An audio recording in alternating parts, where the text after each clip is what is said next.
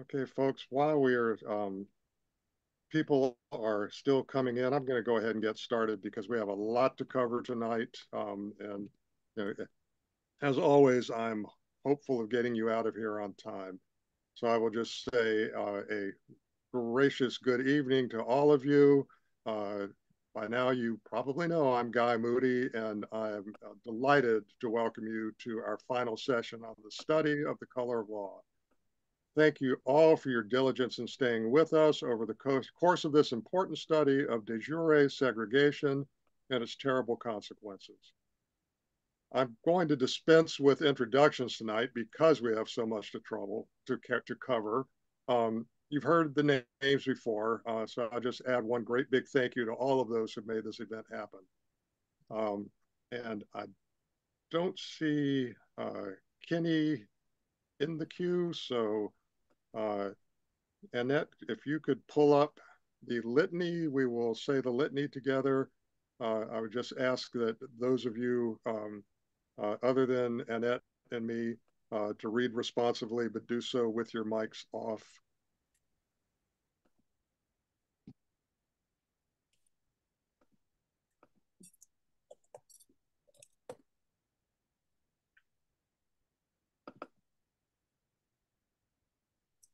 Okay, I'll share screen just a moment.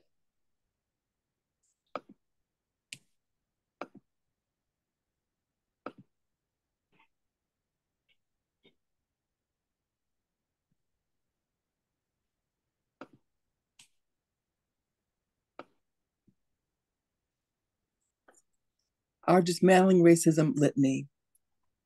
I will see racism with spiritual eyes. Because that is how God sees me. I will listen with spirit-filled ears. Because that is how God hears me.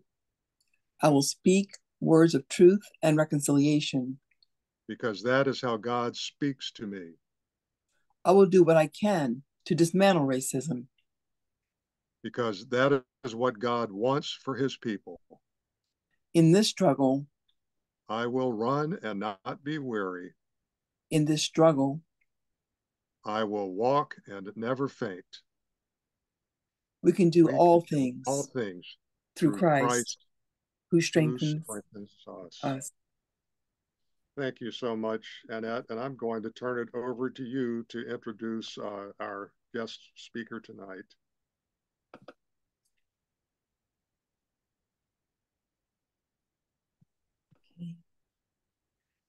Welcome, everyone. It is my great pleasure to welcome you to the final session of the Presbytery of Baltimore's One Book, One Presbytery reading of the Color of Law.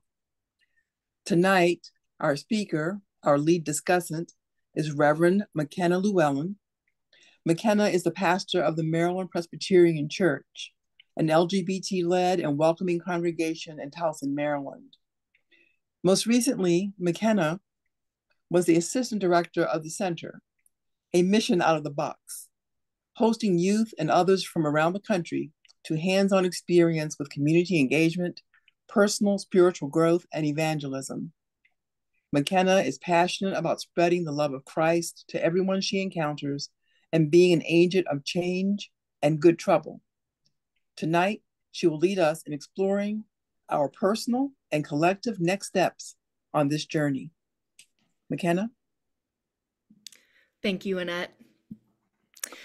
First, thank yous. Thank you to the Dismantling Racism team for inviting me and trusting me with some time.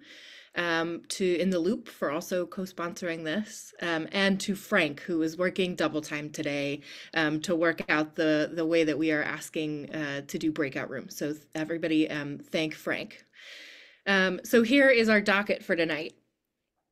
First, we're going to talk about segregation. We want to make sure that at the end of the day, you have this take home that you will carry with you, that the government enacted and enforced segregation on purpose, and that institutions, organizations, individual people bolstered it. The government, who enacted segregation on purpose, can pay reparations and enact them to address those historical harms And as one of the institutions that bolstered all of this segregation policy, the church can support reparations, but the church is called also to work of reparative justice. So that is where we're headed tonight. Everybody take a breath. First, and I'll say it again, segregation was on purpose. If there is one thing that I hope you will carry with you from 6 weeks in this book, it is that truth. Before I got to Maryland Presbyterian Church, I worked with many of you through the center's programs. We did it imperfectly and persistently and insistently. On Sunday afternoons, we would take people who were serving alongside of one of your churches on driving and walking tours of a city or a suburb. At the end of that drive on the tour through Baltimore City, we closed by walking onto York Road out of the neighborhood Guilford onto Northway. I would ask the folks with me to walk quietly and prayerfully out of Guilford and notice what they saw, what they smelled, what they heard, what they felt. The noise pollution, the smell of gas, the cars flying down York Road struck us as we left the old tree canopy and soft bird song. And the longer we stood there, the more they noticed. There's a stone wall that once held a gate that stands at the neighborhood dividing line. The street we walked was one way out of Guilford for cars, meaning that white neighbors could drive out of the neighborhood, but that Black neighbors who were driving off of York Road couldn't enter. The asphalt was darker on the street that was newly painted on the white side of the stone wall. There was something about that street corner in particular that was a good teacher of that fundamental truth that segregation was on purpose. Because street signs don't grow out of the ground and point a particular way. Traffic doesn't calm in particular ways on its own. Edicts about investment don't fall from the sky. No one tripped on their shoelaces and accidentally inverted an integration map in the 1930s and instituted redlining instead. The government at every level created it. Private citizens, businesses, schools, HOAs, institutions driven by white fear and white rage have helped uphold it. 1,000 decisions, big and small, decisions during Hulk mapping process, blockbusting by racist realtors, public health initiatives that labeled certain races as being disease carriers, racial covenants, transit systems, policing strategies, private security patrols, traffic calming, infrastructure repair priorities. All of that had led to this chasm between Guilford, a neighborhood originally meant to be the second homes for wealthy white families, and Wilson Park, a middle-class neighborhood originally built for Black families in the 1950s. Breathe. Repair. In the reading for tonight, at the end of his book, Rothstein offers some solutions to move forward toward reparation. And with almost every single one of them, you will have noticed, he admits that there is not political will. He also notes importantly that reparations are not neat, they are not easy, they are not win-win situations for white people. Repairing harm is expensive, messy, sacrificial, and will take more work to undo the harm than it took to institute it. There are movements and people within institutions working toward reparations for these historical harms. The church can join those movements. Actually, I insist, please join one instead of starting another one. Last week, we heard about what organizers are doing to push Maryland toward more just zoning and the undoing of segregation policy. That's just one way you can jump in. But we are the church, we are not the government. We can't direct or pay reparations, but we can seek reparative justice. Reparative justice addresses the racial wealth gap caused by segregation and white supremacist policy. It is not ethereal or floating off somewhere, an ideal. It is real and involves real things like money and assets. Repair surrenders resources and money, and it seeks reconciliation and relationship. The harm was of the body and the spirit. The repair is of the body and the spirit. We've all been swimming in the waters of white supremacy for a long time, and so when it's time to actually enact repair, white churches specifically really struggle. And so I want to talk particularly to set our conversation up not about the decisions to explicitly uphold white supremacy that haunt so many of our churches, and there are plenty of those stories, but about the times that churches have come up to that point, have come up to the place where they might do something to enact repair, and then turn around and don't. A white church ran a summer camp for children in a Black neighborhood. After 2 years, church leaders suggested they pull out of the neighborhood because the children's behavior was not improving, despite having what they thought was a good example of moral behavior from the white church members. A Black immigrant man sat down in a mostly white church, and a regular attendee saw something in his pocket. She assumed it was a gun and called police during worship.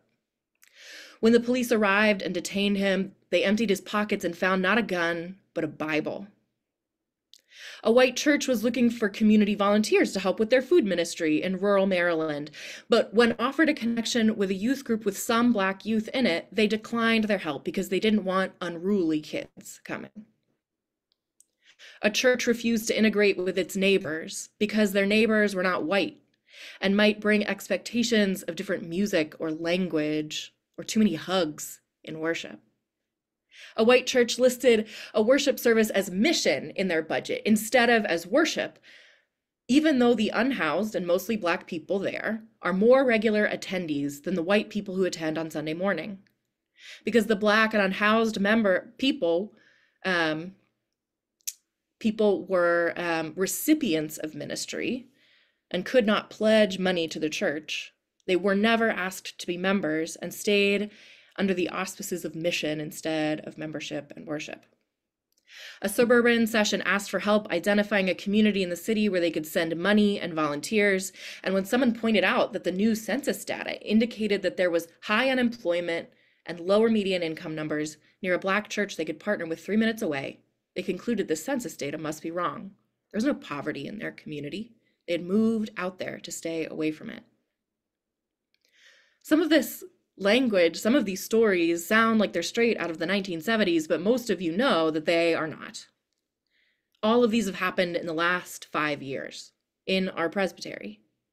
Big, small, medium, wealthy or not, urban, rural, suburban, progressive, moderate, or conservative, white churches have struggled and have a lot of work to do to get our houses in order. In our congregation, on our sessions, in our mission committees, and in the wider presbytery. The good news is that the start of repair is Presbyterianism 101. When we mess it up and enact harm, we confess the truth.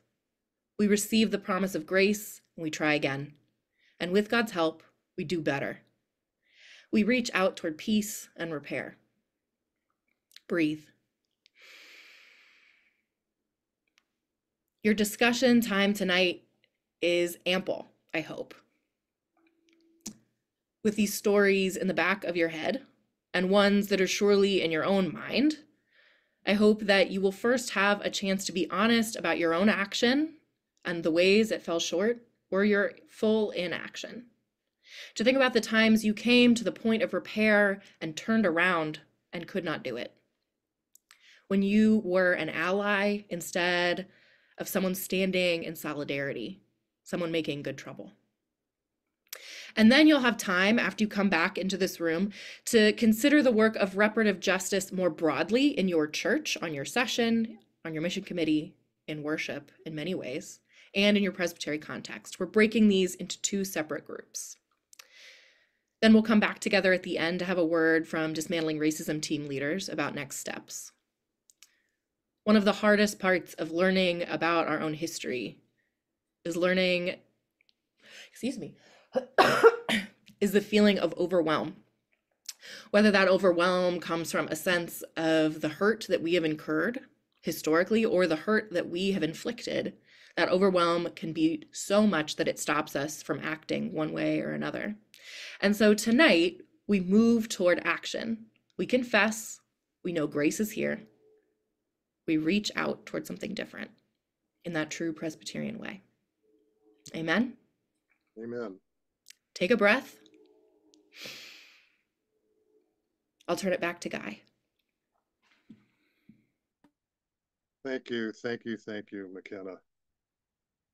So we are going to do things a little bit differently here.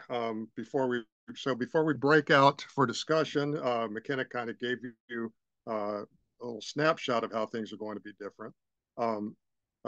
First, a reminder that if you suddenly get moved from one group to another, it's because Frank is trying to even out the groups or trying to make things homogeneous, and I'll explain in a moment. So we ask your patience and understanding if this happens to you.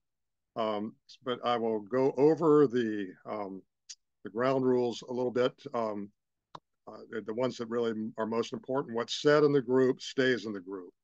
Listen carefully and with respect, allowing others to talk before you speak again. And so that everyone who wants to speak can be heard, try to make your points as succinctly as possible, no more than 2 or 3 minutes at a time. Then, as I say, wait to speak until everyone's had a chance. Now, our rule of thumb has been so far that if someone isn't comfortable speaking, we will respect that. However, we really hope tonight that all will feel comfortable enough to provide answers to tonight's questions. These questions are at the heart of what it takes to move us towards the justice God desires for all of us. There are no right or wrong answers here. Please, I know that sounds cliched, but believe me, there are none. There are only honest answers tonight. This work is hard. This work is a struggle. And we need to be honest and we need to be forthright if we're ever going to get to where we need to get. I remind you to speak for yourself only using only I statements. Remember that ouch, oops principle. Listen openly and listen with respect. If somebody, you feel you've been harmed, name it. And please listen to that person who has been harmed. As we've been saying, make yourself visible on the screen if at all possible during your breakout session. If your video isn't working or if you have a good reason for not being visible, like poor McKenna was sick a couple of weeks. Thank goodness she's well now. That kind of thing, sometimes you may not be able to be visible. And as McKenna said, we're going to be breaking out not just once, but twice. First for personal reflection and then for corporate reflection. So with that, we're going to do things a little differently. In many of our trainings, we offer people of color a space for themselves only and white people a space for themselves only.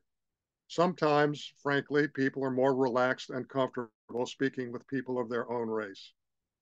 We're trying to provide as safe a place as possible for you tonight, especially for this first breakout session, so that you will speak honestly and openly as you answer these questions.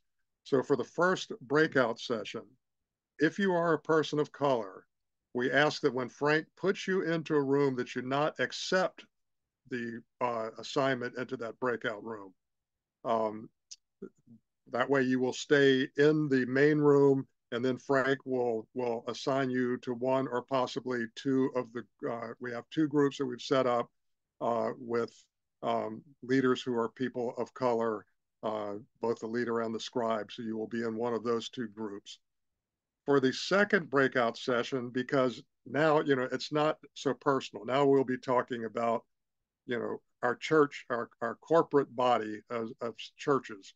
So many of us are in integrated churches. And so we're going to that's going to be open again, like we have been doing for people of all races.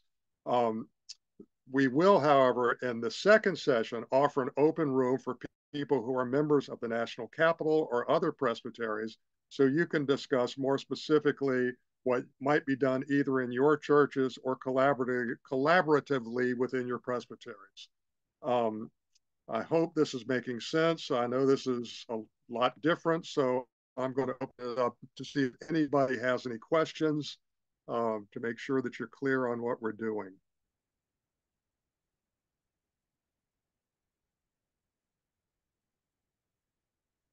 Okay, I see no questions. So Frank, go ahead and do your magic.